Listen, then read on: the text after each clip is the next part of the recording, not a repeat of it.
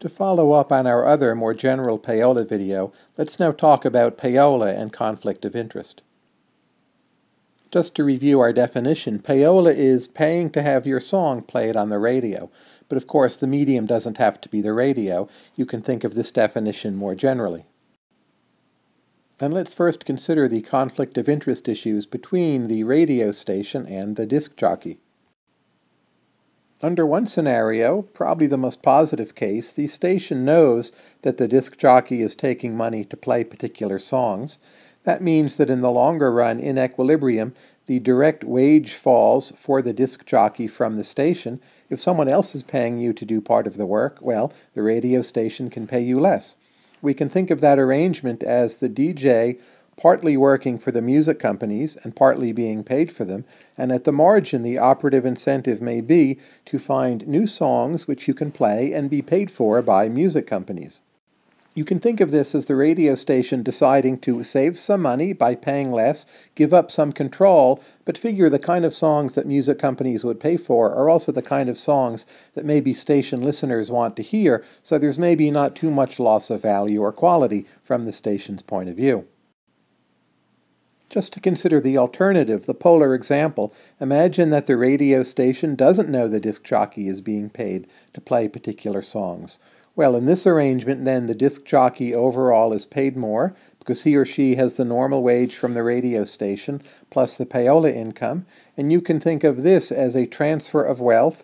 It's from the radio station and also from the advertisers of the radio station. We explain that point at more length in our other video on payola, and the transfer of wealth is to the disc jockey and also to the music companies who now have greater control over which songs are played. Arguably, this arrangement is unethical because the disc jockey is working for the station and not telling the truth. So we may not approve, but if we're just trying to ask, well, is this inefficient, then it's hard to say. It's efficient if, under actual informed consent between the disc jockey and the radio station, it would have been allowed for the music companies to pay the disc jockey in any case. It is, however, inefficient if, had there been full information, the radio station would have decided, no, control over the disc jockey is more important to us, we're not going to allow this payola. There's an entirely different conflict of interest problem here, and this one is between the station and the listener, and the question is, does the station disclose to its listeners that its disc jockeys, or maybe its managers or shareholders, are taking payments from these music companies? We can view the overall equilibrium this way. There are some media which will not sell stories or access to people who pay for it.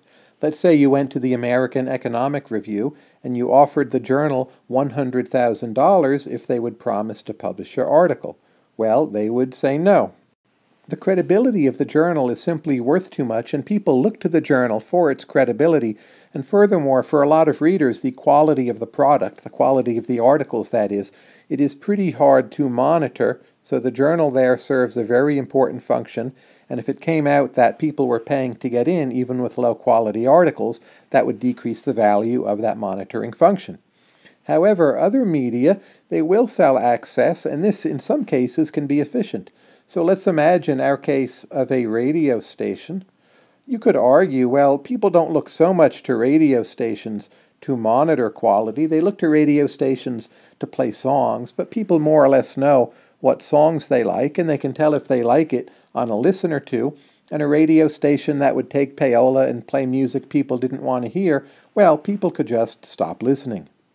Arguably, we have a situation now where there's really a lot of payola, even though payola is nominally against the law. Radio stations are paid a lot by these third-party distributors to promote music, but listeners, maybe they're just not all that upset about it because they don't look to radio stations to certify quality the way, say, economists and universities look to the American Economic Review to certify quality.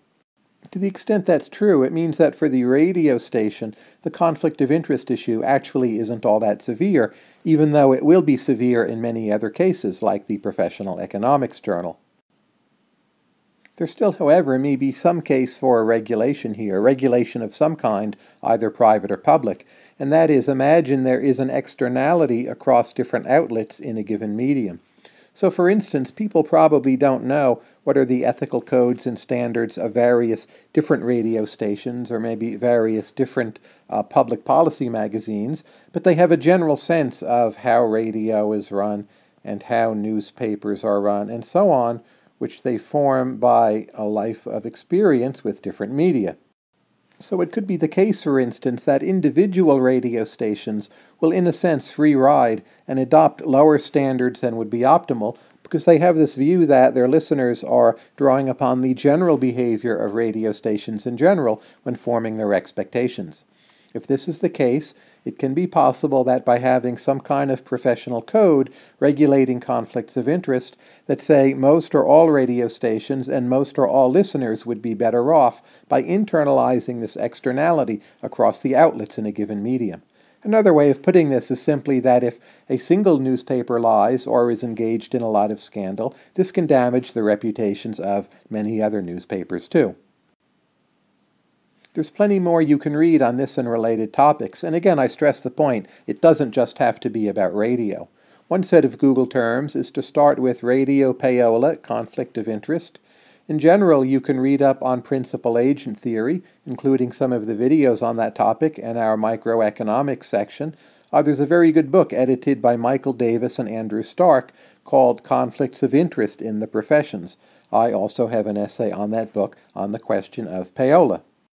And again, I would recommend our other, more general video on the economics of Payola, which covers the ideas of Ronald Coase.